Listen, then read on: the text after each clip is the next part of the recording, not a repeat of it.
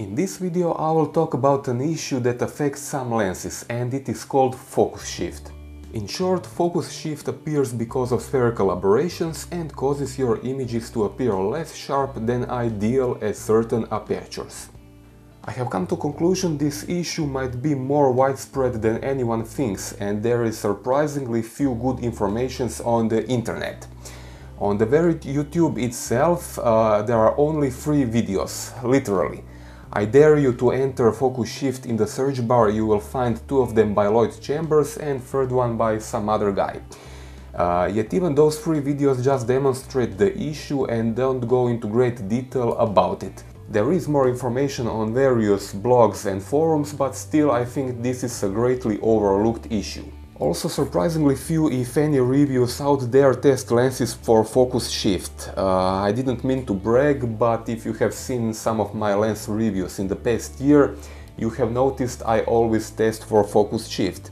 What I didn't do so far is to test lens sharpness when taking focus shift into account. I apologize for that, it simply didn't occur to me to do so. But from now on I will do that also, starting with this Panasonic 25mm f1.7, whose review is coming shortly. So enough of the chit chat, let's tackle the problem. Light rays that enter your lens on the edges are bent and intersect at one point. If you focus on that point, image will be sharp. But as soon as you stop down aperture, light rays from the center of the lens only will reach the sensor. When you have a lens that is not corrected for focus shift, these light rays will intersect at another point. Sometimes before and sometimes after the focus plane, and your image will not be sharp anymore. The problem is that all DSLR and almost all mirrorless cameras are designed to focus with aperture wide open. Any type of focusing system works easier with a lot of light, and if you try to focus with closed aperture, autofocus will not work or will become painfully slow. For lenses that suffer from this issue, it would be ideal to focus with closed down aperture, as in that case focus would be set on a proper location over here. I will talk a bit later how you can do that.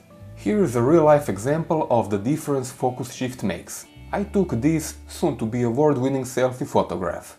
I focused directly to my eye. When zoomed in, it looks okay, at the first glance, but plane of sharpest focus is actually on my eyebrow, not my eyelash where it should be. So I took another, even more award-winning selfie, but this time I focused in a way camera will do so with closed aperture. Focus is exactly on the eyelash now, not the eyebrow. Some portrait photographers went nuts over such things, as their images appeared just a tad out of focus. If not aware about focus shift, a lot of blame might be set on the camera or faulty lens, which is not the case. Actually, you might sometimes read recommendations to buy a 100mm macro lens instead of 85mm portrait lens, as it supposedly gives more consistent results. Reason for that is that macro lenses are always focus shift corrected. The closer your subject is, the more focus shift will be of issue. Here is example of close focusing with the lens that exhibits focus shift. I think difference is pretty obvious. Sometimes it can even be visible when focused to infinity like this. No, they are not. Manufacturers are very well aware of that issue, and some lenses are corrected, usually by using so-called floating element, others are not. On the downside, floating element often causes very strong focus breathing, which, while irrelevant for still image photography, is not wanted for video recording. Basically, only if you test one or find a review that tests for focus shift. Manufacturers often do not say anything about focus shift, and they do not point out when a certain lens is corrected for focus shift. No, you cannot. Focus shift comes from the very nature of the optical design, so if one lens sample exhibits the issue, all of them will have it.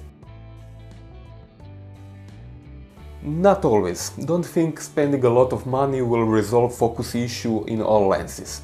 One of the notable exceptions is the Canon 50mm f1.2L lens.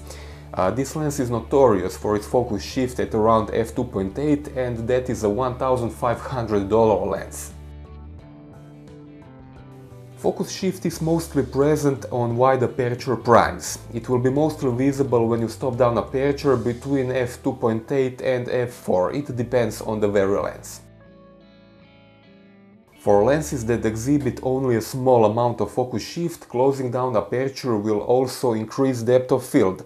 So this increased depth of field will mask any potential focus shift. In fact, many manufacturers rely on that in order to avoid designing better lenses. No, focus shift is completely irrelevant for video recording.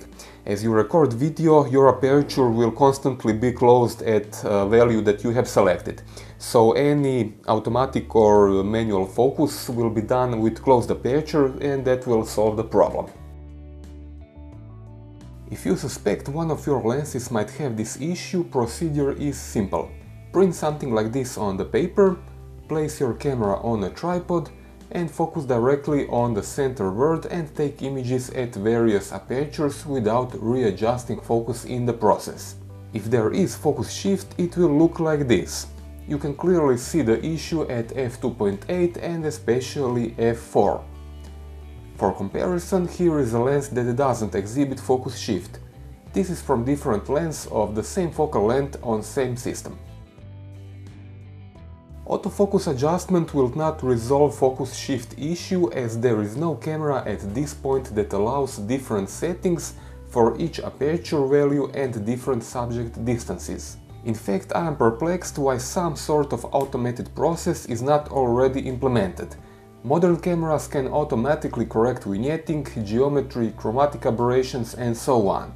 It would be easy for manufacturers to measure focus shift at all apertures and subject distances, load data into lens, and when shooting, camera would apply different focus corrections based on aperture.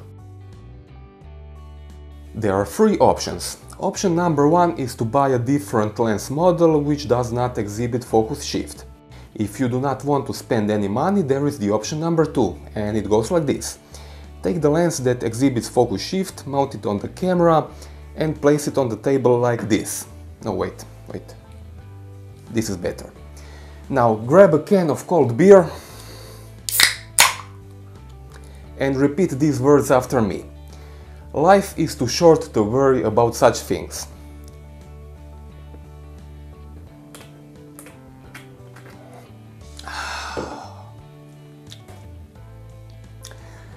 If you can do that, I envy you, because it's too late for me.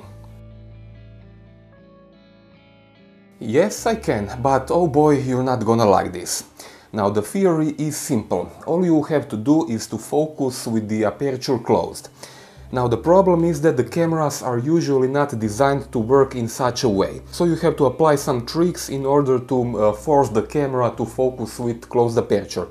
That will depend on a particular camera and sometimes even on a particular camera and lens combination. There is no rule. I will explain this with Panasonic and Canon because this is what I have with me at this moment. As for all of you on other systems, you will have to figure it out yourself. So first let's take a look what can be done on Panasonic. Now first thing to do is to go into main menu and find a feature called constant preview. By default this is always set to off on Panasonic cameras, you need to set it to on. Now you need to rotate your mode dial to manual exposure mode. Now if you look at the lens and rotate the dial, you will see that the aperture is opening and closing on the fly. This will work only in full manual mode. Shutter, aperture, program mode will not respond. Once you are in manual mode, now you will be able to focus, and while you focus you will see that the aperture is still closed. So basically the camera is focusing with closed aperture and compensating for focus shift. Now it is not simple as that. If you shoot in low light conditions, camera will automatically open aperture no matter what to allow the camera to focus. Also, if you use pinpoint autofocus mode, it will also not work. Camera will automatically once again open aperture, so you will have to use one area face recognition or something like that. There is another catch: if you try to use manual focus, it will be once again disabled. As soon as you even touch the manual focus ring, you will notice the camera opens aperture. For Canon users, it's a bit more complicated. No matter what you try, you will not be able to focus, to use autofocus with closed aperture. So the only thing you can do is to go to live view, use focus magnification. You have to press this button over here. It is used as a depth of field preview button. As you press it, you will notice that the aperture is closing. So while you hold the button with one hand, you can at the same time use manual focus and find the perfect focus. But once again, it is not that simple. This works only for lenses with a mechanically linked focus ring. If you have one of the STM stepper motor lenses like this 50mm 1.8, as soon as you press depth of field preview button, autofocusing will, actually manual focusing also will be disabled. So now I hope you get the feeling how complicated all of this can be. I am actually perplexed why no manufacturer has integrated a feature that will allow focusing lenses with closed down aperture. Of course, if you have one of the old manual lenses with a fully manual aperture ring, all you have to do is to close aperture and focus into live view, and the problem will be resolved. Okay, now I think focus shift issue is properly explained. If you have any further questions about this, please leave me a comment. Thanks for watching. Cheers!